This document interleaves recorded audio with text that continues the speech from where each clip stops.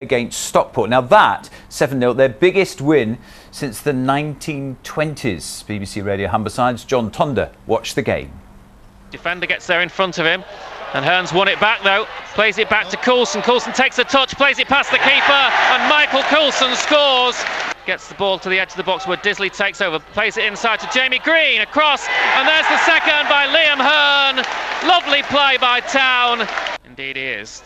Comes in the far post, the man coming in, there's the goal, and it's Anthony Elding who scores. It's into Coulson on the right hand side, fires it across, could be another one here, there's Green, there's 4, Jamie Green.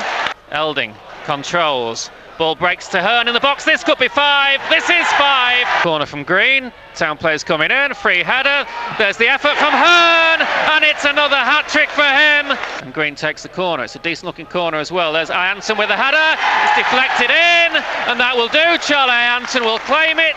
It's 7 for the Mariners. That's fantastic. Grimsby Town fans enjoyed that 40-second film. Not quite so good.